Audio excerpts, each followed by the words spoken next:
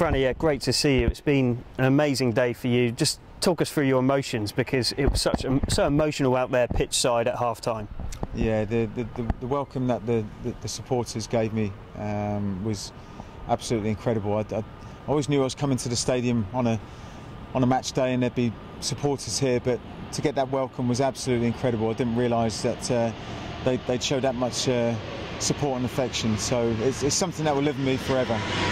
And how's the body feeling? Because what you've put yourself through is an incredible effort. You feeling good or feeling a bit tired at the moment? I think I'm still running a little bit on adrenaline from the day, you know, and the support that I've received. So maybe there will be that little downside when you know, I get home and sort of relax a little bit more. But I'm pleased not to have to be getting up early tomorrow morning and running another 40 to 50 miles, I must admit.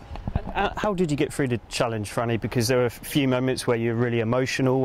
Was it just the support of your friends and family and the great cause that you're running for helped get you through? Yeah, no, most definitely. You know, the family have been incredible to not just accompany me every day on the challenge itself, but you know, the whole build-up, the months beforehand, the work that they've actually put in, the hard work they did on the challenge itself. But you know, they were there to support me emotionally as well as just in every other way on the challenge, and the support team were amazing. You know, my physio Kelly and Dino from Forcom, the main sponsors, were superb, and you know, I quite literally couldn't have completed the challenge, I don't think, without them and all the other people that sort of dipped in and out and run some miles with me or sent a message of support.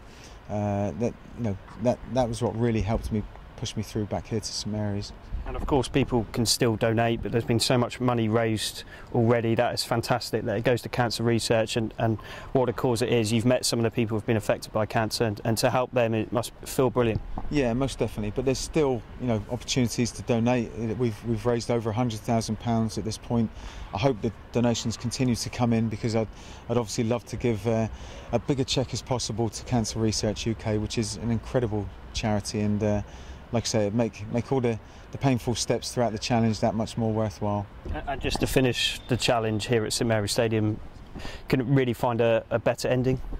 Most definitely not. It was coming home, and you know, that was always a driving factor, along with a lot of other thoughts as well, to get through each day and know that you're one step closer or another day nearer to actually arriving back here. So to be stood here today knowing that we've completed the challenge is an amazing feeling.